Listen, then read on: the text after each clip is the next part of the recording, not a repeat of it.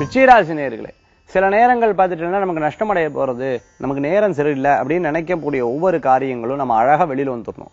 நம்ம அதுல இருந்து தப்பிக்கிறது எப்படிங்கறது பார்க்கணும். இல்ல நான் இருந்து சரி பண்ணுவேன்னு சொல்லிட்டு அதுல விரயம் பண்ணி முடிஞ்ச அளவுக்கு நம்ம என்ன பண்ணணுமோ அதை விரயம் பண்ணிட்டு வர்றது அது அவ்வளவு அழகு கிடையாது. அதனால இப்ப போயிட்டு இருக்கக்கூடிய நீ எந்த ஸ்டேஜ்ல இருக்கோம் அப்படிங்கிற ஒரு எண்ணத்தை சிந்தித்து பார்த்தாலே நம்மளுடைய நிலை அப்படிங்கிறது நமக்கு தெரிந்து போயிடும். ஆக ஒவ்வொரு விஷயங்களும் இப்படி ஸ்டெப் பை ஸ்டெப்பா எடுத்து வச்சோம்னா வெற்றியும் உண்டு.